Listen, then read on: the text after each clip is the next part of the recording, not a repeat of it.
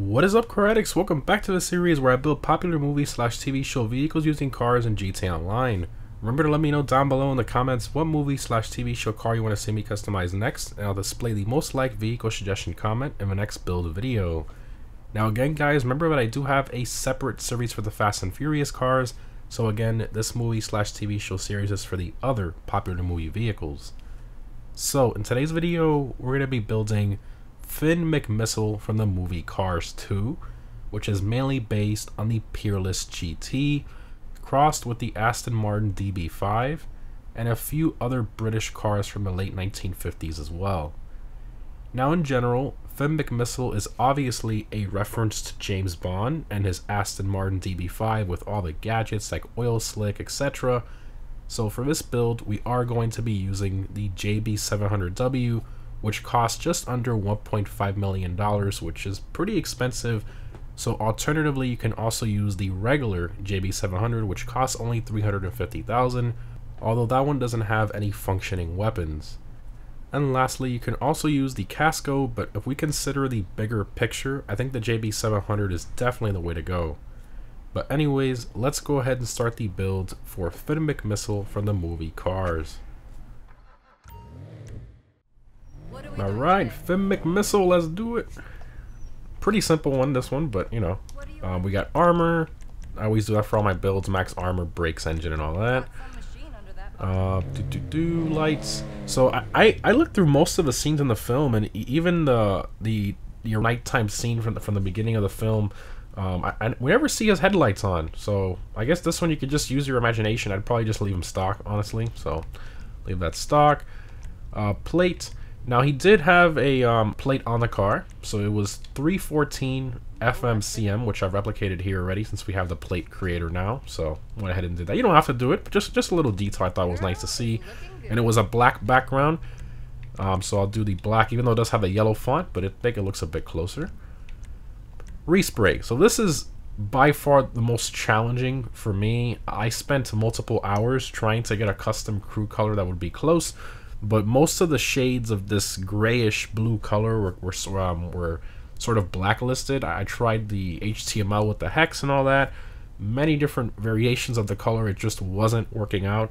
And then I tried lighter colors, but then the blue was just too light. I tried everything you can think of for multiple hours, even discussing it with some of my buddies, and we just kind of gave up. So yeah, the closest to me is going to be metallic. And then we go down here to the blue area, and you want to put on here the nautical blue. We're not done yet. And then for pearlescent, this one's up to you. You can do an ice white pearl, which you'll see here, brightens it up a ton. Boom, very close. Obviously, in general, it is a shade too dark, I would say. In direct sunlight, it does look a bit better. But by far the closest we have in the game using the existing colors. Or you can also go with, scroll down here, you can go with a diamond blue pearl, also looks really good, but I think it's just too much blue in there personally.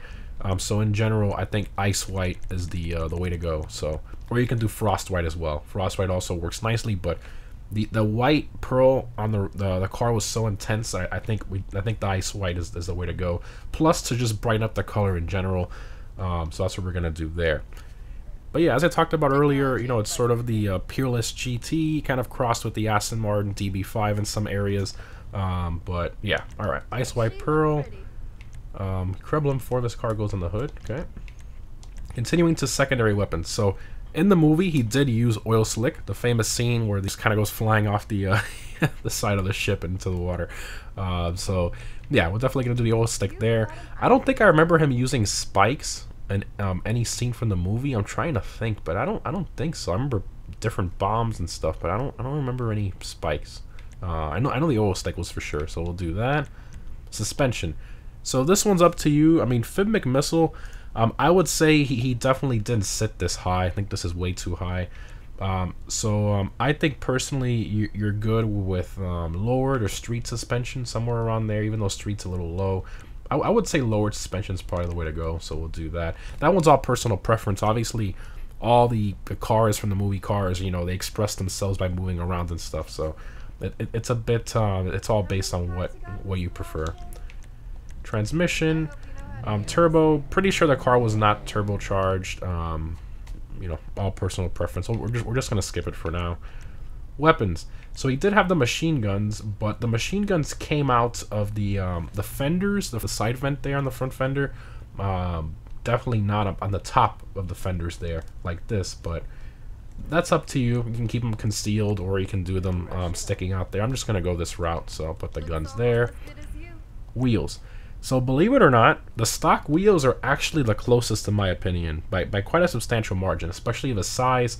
Now you could go to the lowrider category, chrome, and then you can choose the wired right here, which is sort of like the same one, just a little bit bigger. But personally, I think that the stock is perfect. The size, the design of the wheel, I think that's 100% it. So I'm just gonna keep that.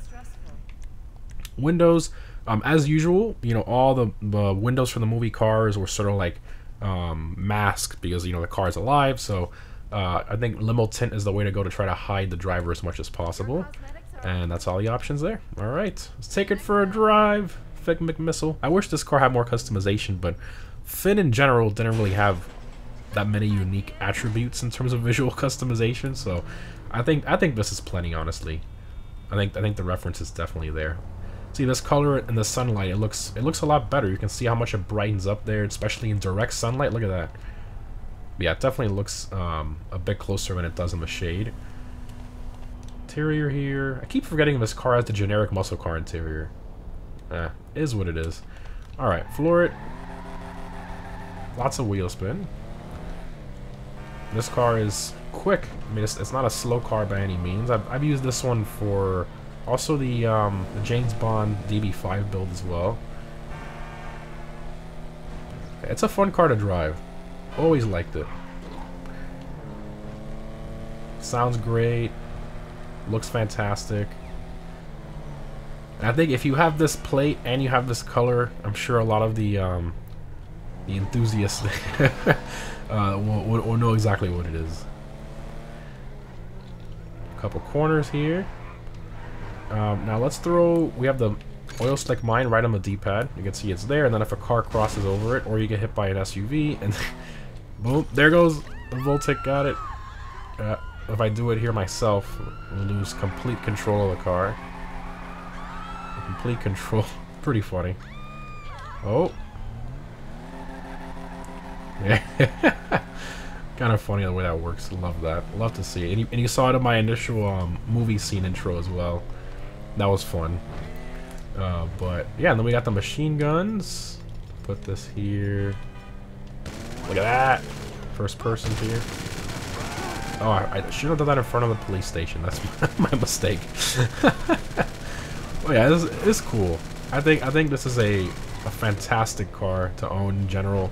And since it basically has very little customization, you can sort of just change the color on the plate whenever you want. You know, just to have a you can do like a DB5 build, or just, you know, the James Bond DB5 build, or Finn McMissile just by the color. So very simple to change up whenever you want. But yeah, fantastic car. Let's go ahead and pull over here and open all the doors and stuff. Hopefully the cops don't see us here. I don't think so. So there it is. Yeah, that color looks fantastic. There's a cop coming up here. Oh, we lost him actually. Look at that. Nice. Okay.